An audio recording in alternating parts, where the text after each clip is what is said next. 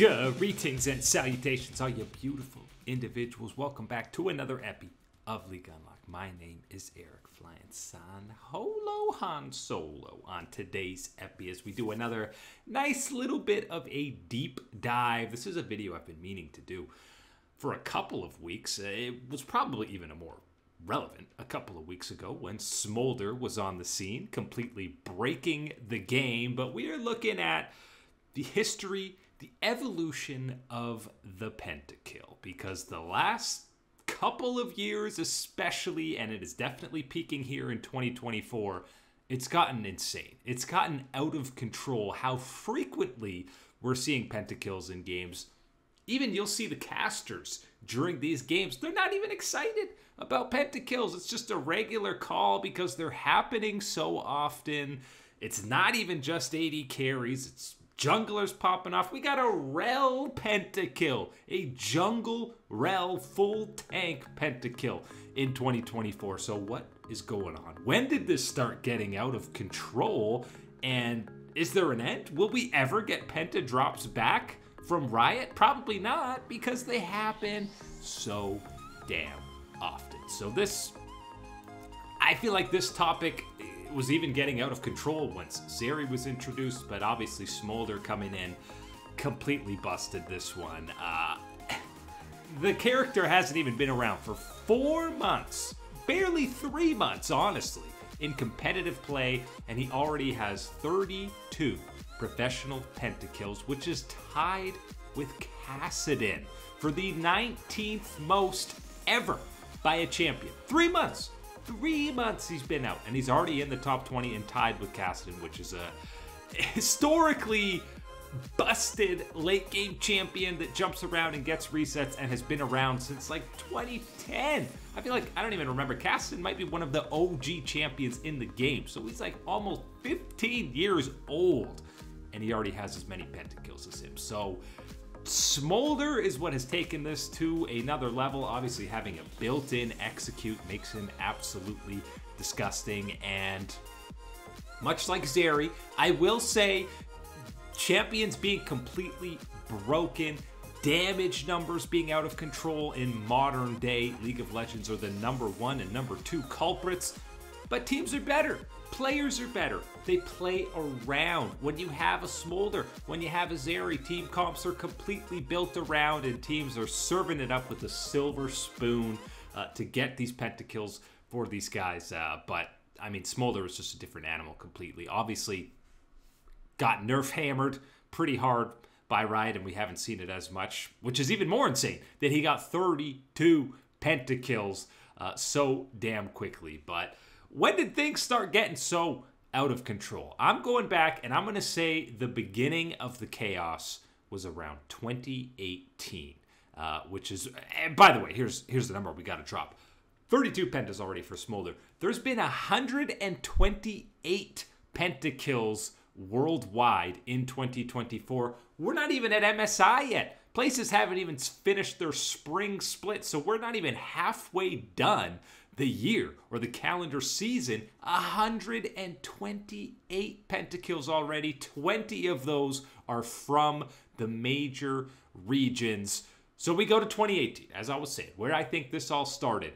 2018 had 139 Pentakills worldwide. Only 11 more than we currently have this year. And again, this is after Worlds, after the summer split, after MSI. All these main events happened, and we were left with 139 worldwide. So if you were looking at the graph of Pentakills per year, it has astronomically gotten out of control. Last year, by the end of the year, we're on pace to break this one. 365 Pentakills in 2023. Already approaching halfway there this year. We'll see if Smolder comes back into the meta. I guarantee you that's going to be breaking. But again, back to 2018. Why was this the start of it all? Kai'Sa was released. Kai'Sa coming onto the Rift. She still sits as the queen of Pentakills. She has 182, which is the most by any champion by far. She's got nearly 60 more Pentakills to her name than the second place Jinx on this list. And if you were watching Pro League back in 2018, Kai'Sa was an absolute menace, either perma-banned or perma-picked throughout pretty much every region on the Rift, having this new, fancy, shiny AD carry that's played like an assassin as well, going into your backline. That was something brand new, and all these star mechanically gifted players like Ruler, like Uzi in his prime, absolutely thrived on this pick. And for many years, Kai'Sa was the queen of these pentakills. That's how she racked up 182. You've got all these plays from Gala, who looked incredible on that pick. Multiple star 80 carries. It felt like Kai'Sa was the pocket pick that they were able to pilot. So to me, 2018 is when Pentakills started becoming another level, because as you go further and further back into history, there were less and less. Pentakills were hardly a thing. You go to 2015, which is still, you know, really high quality, developed pro scene. There were only 100 worldwide that entire year, and that was even with some broken juggernauts at Worlds. You remember both Soaz and Balls got pentakills on Darius. But this is also the year in 2015 when Jinx, when Doublelift got a pentakill on Jinx in the playoffs, and that's when pentas felt they were so uncommon, they were so rare that they felt extra hype. They were in these, especially in a marquee clutch moment. Oh my God, absolutely incredible gameplay. And now they happen so often. You know, okay. You're cleaning up in the base and just happen to get an ace, or someone else sets something up and the AD carry just knocks down all the bowling pins. But we have definitely evolved. And from Kai'Sa, the evolution, I mean, you could talk about Aphelios maybe in 2020, but there were less pentakill scenarios where he was popping off and more just winning team fights and not dying, that he had absolutely no business surviving in his 200 years full, chock full of memes. So the next champion to completely break the pentakill game is, of course, Zeri. When she was released, and we're what? I think early 2022 she's released, so we're 2 years-ish of Zeri on the Rift, and she already has the third most pentakills in the history of the competitive scene, which is absolutely insane for how little she's been around. Way more so than Kai'Sa, and I'm going to say even more so than Aphelios.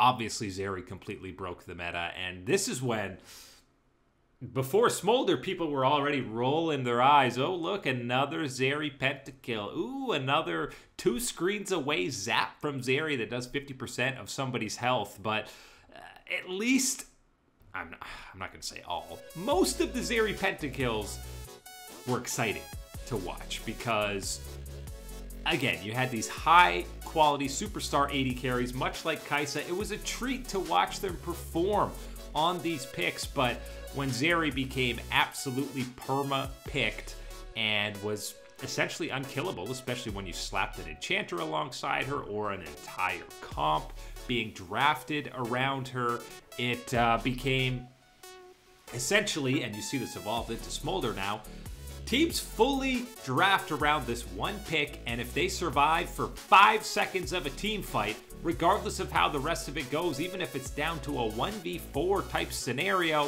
if the AD carry, a Zeri, or a Smolder is left untouched, they're going to win the fight. And they're probably going to get a pentakill because everybody else is dead on their team. So they're the only ones remaining to be getting a lot of these kills. So the evolution is Kai'Sa coming in, completely changing how 80 carries played and just racking up pentas. Then it gets to Zeri, and now we're sitting here with Smolder, who, assuming, is eventually going to be back in the meta when we roll around to Worlds, so that Riot can, you know, design some more skins and make some money off their latest little dragon. We might be talking about Smolder at 75 or top 10 pentakills in his first year.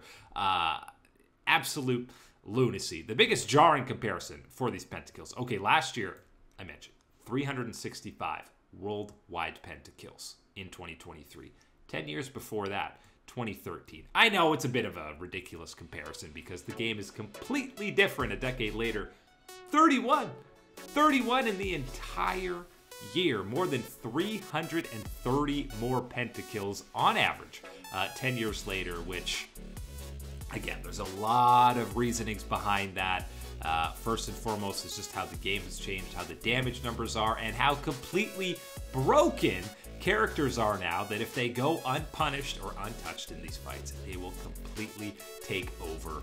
Is there a fix to this? Do we want a fix to this? Maybe Pentakills just become a whole lot more commonplace. Sure, they're a little bit less hype, but when there's a massive outplay to get one, it's still exciting, and people still get fired up most of the time if it's not a brain-dead, sad, stupid, shouldn't be allowed smolder pentakill, because the character is completely busted. But as I said, even junglers are getting in on it, so maybe instead of complaining about all these pentas, we just sit and enjoy. It's just like traditional sports. There's more higher scoring, there's more goals in hockey. The NBA teams hardly ever get 100 points, less than 100 points in a game. So this is just the evolution of sports and esports as we get better and better at playing them.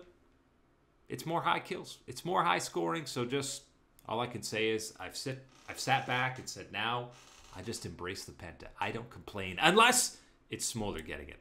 Then you best believe that we should all be complaining to Papa Rito. But that is it today for League Unlocked. My name is Eric. Thank you to all you beautiful people for watching as always, and we will catch you on that flippity flip.